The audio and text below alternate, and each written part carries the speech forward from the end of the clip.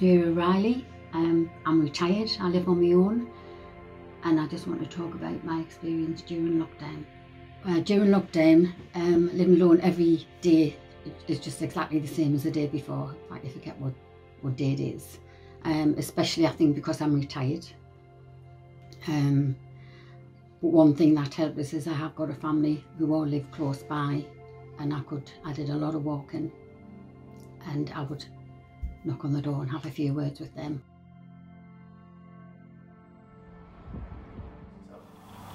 Hi, my name's Tom, I'm 22, I work at Sunderland Uni as a content designer, and I live alone. Living alone during lockdown has been really hard. I haven't been able to see friends and family for months on end, so I think we ended lockdown around March time, and I was alone all the way throughout the period that led to us being allowed to exercise outdoors with friends and family, and that's when I was actually able to go around people's houses and go in the garden to see people. But there was a long stretch of time where I was just sort of by myself, sat in my room doing literally nothing for months and months, because I was furloughed as well, so it's just been a lot of sitting in the house doing nothing.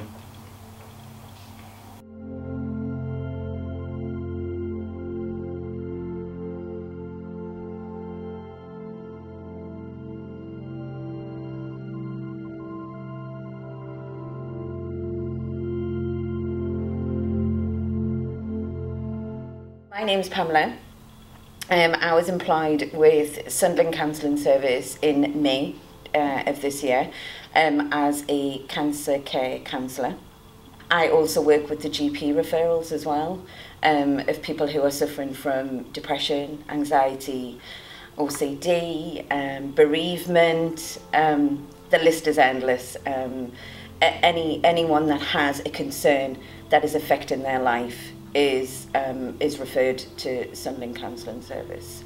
In my role, I'm employed full-time, and that would entail probably talking to about 20 people within a week.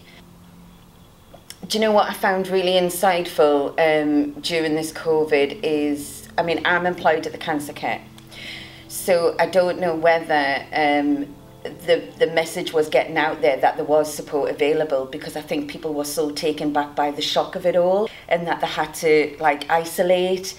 They weren't allowed to go out, they weren't having these conversations with the professionals. So, example, someone who's been diagnosed with cancer is now not allowed to go into the hospital unless it's an emergency and they've got to go for surgery. I think that caused a bit of a decrease in the referrals. So people that were coming through, there wasn't as many, but then there was a lot more coming through on the GP, because obviously people were doing online consultations.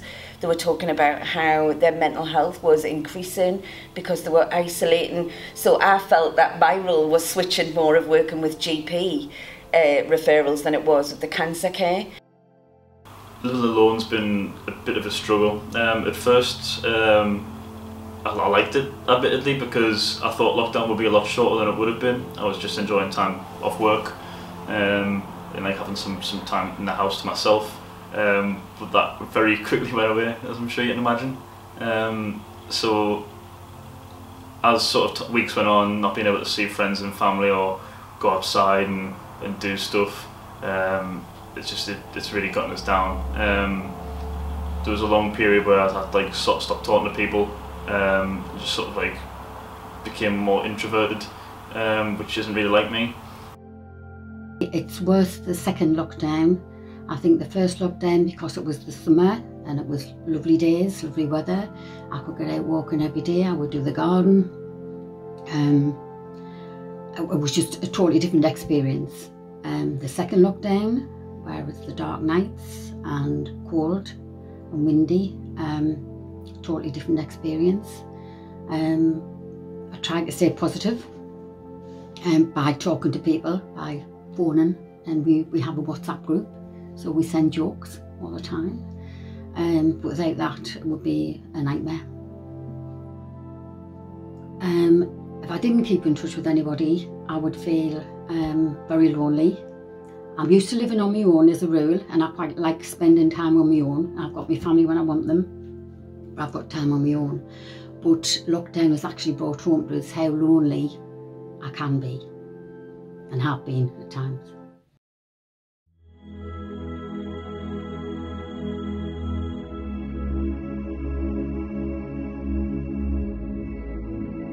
Every day is exactly the same as the day before. Trying to fill the time in, getting up later, going for walks, trying to think of something different just to keep yourself stimulated. I did a lot of walking, and I was lucky I got family who lived close by, so I could knock on the door and have a few words with them. I keep in touch with family and friends, usually by phone or by text. I speak to one of my family members each day. It's very rare that I don't. And we send jokes to each other, we keep each other updated, and we try and meet. Well, we did meet at the first lockdown. I would visit, and we would sit in a garden, socially distancing. Lovely weather. That's not possible at the moment. So it tends to be passing by. I do have one of my sisters is a bubble, which we decided to change that for the second lockdown. I didn't have that at first, so I can actually meet up with her and go for walks and things. Best methods I've had for coping during lockdown are definitely like sort of socialising online with friends. We'll go on Xbox like a few nights a week to just like mess about and like catch up on stuff. At the beginning of lockdown, there was also like sort of I'd do Zoom meetings with like family where I would do like online quizzes and things. Thankfully, I've had like a good like sort of set of mates and like family to like keep in contact and just make sure that everything's okay. I found that doing like hobbies and things that I enjoy really sort of take the stress off of like just being alone constantly. I've been doing lots of like drawings and illustrations on that. Going out for walks whenever I feel a bit overwhelmed by everything. Apart from my walking and talking to people, I've always enjoyed doing jigsaws, and I have quite a few. My daughter also bought me a colouring book and pens because she knows I used to love colouring in. And I've never watched so much television in all my life. And that's about it, really.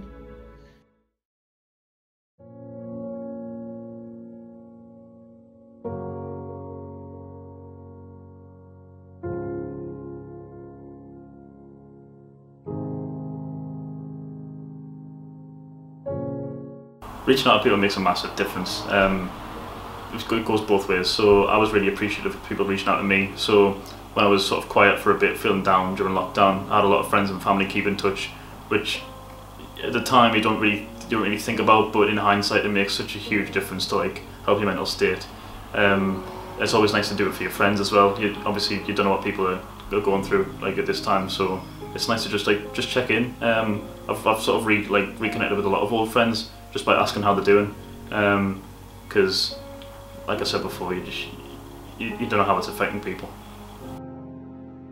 As a counsellor, I feel really privileged that I get to work with vulnerable people. You know, maybe even just being the highlight of their week of that phone call. Having endured mental health problems myself in traumatic events, I was very lucky that I had people that I could connect with, people that actually were looking out for my well-being. How sad is it to think that you've got someone who lives on their own and who hasn't got that contact with anyone? I would advise that speak to, you know, talk about it. Don't suffer in silence, because there's always somebody out there. There's always somebody out there that you can talk to. Even if you have to ring your GP and speak to the receptionist, share it with someone that you can share it with. There's always somebody out there. I hope there's always somebody out there that can lend a hand to people who are actually struggling during this COVID, because it isn't a good place to be in.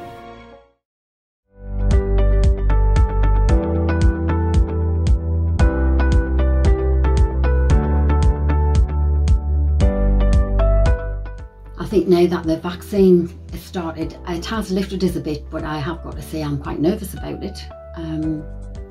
I don't see any alternative, and at least being the age, I'm 69 now, so they started with other people before, so they can see if there's any problems.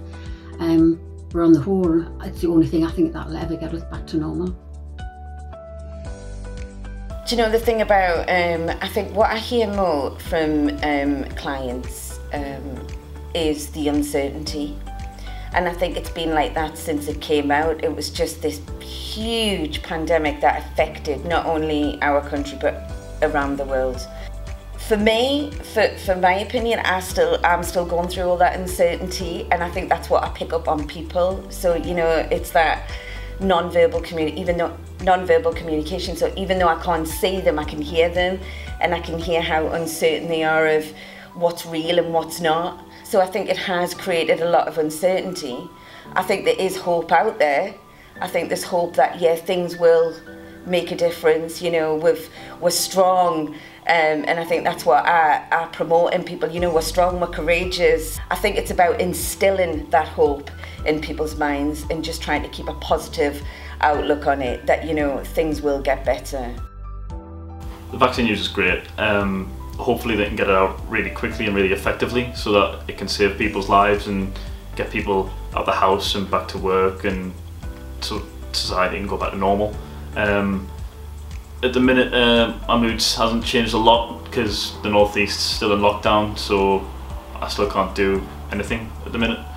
But hopefully this is a really big step in the right direction toward getting things back to normal.